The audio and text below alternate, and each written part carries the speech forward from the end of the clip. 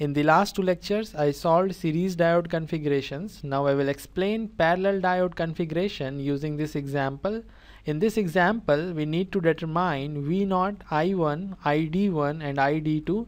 V0 is the voltage across these two diodes. I1 is the current through this resistance.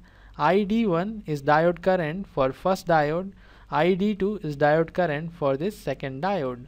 The first thing we need to do is to find out state of these two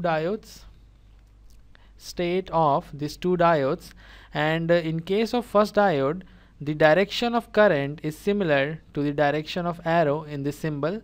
So diode D1 is on. In case of second diode, the direction of current is similar to the direction of arrow. So diode D2 is also on. I will copy this circuit and I will replace the two diodes with their equivalent models. Copy and paste. We are using silicon diode in this circuit, so the equivalent model will have the voltage equal to 0.7 volts with this polarity. In the same way, I will replace the second diode with its equivalent model. The second diode is also silicon diode, so I will replace it with the same model, plus minus 0.7 volts, plus minus 0.7 volts. So this is what we have after the first step. Now we will move to the second step, in which we will determine the value of V0. V0 is simply equal to 0.7 volts because V0 is measured across the two diodes. Now we will calculate the current I1. I1 is the current through this resistance, and we will use Kirchhoff's voltage law to calculate I1. Plus 10 volts minus 0.33 I1 minus 0.7 volts equal to 0. So I1 is equal to 9.3 divided by 0.33, and this is equal to 28.18 milliamps.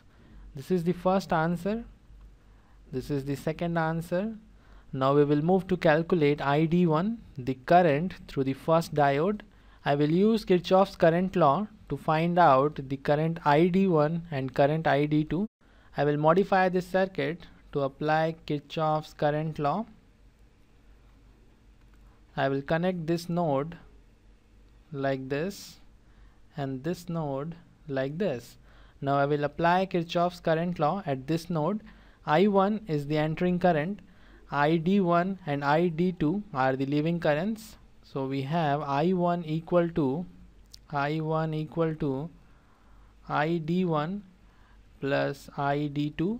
ID1 and ID2 are same, so I can write I1 equal to twice of ID1, since ID1 is equal to ID2.